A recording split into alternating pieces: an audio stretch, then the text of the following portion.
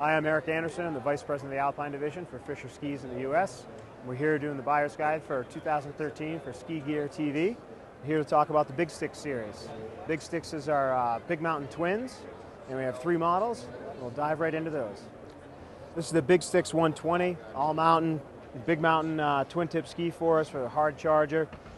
Progressive side cut, so tapered, tip and tail, rockered, tip and tail.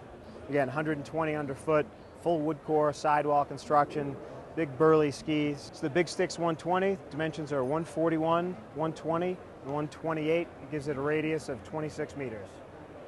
Another brand new ski in 2013 in the Big Stix line. This is the Big Stix 110. 110 millimeter waist, full wood core, sidewall construction. Features our Freeride Rocker, so rocker, tip and tail.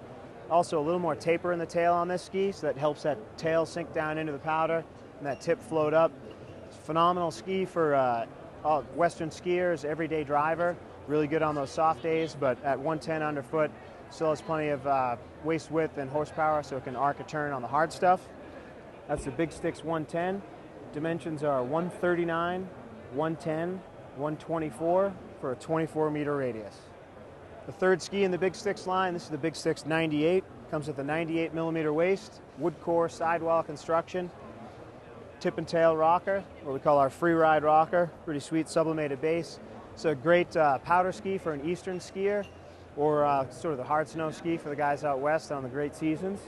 So that's the Big Stix 98, 130, 98, and 122 are the dimensions. It's a 21-meter radius and a hell of a lot of fun regardless of the conditions.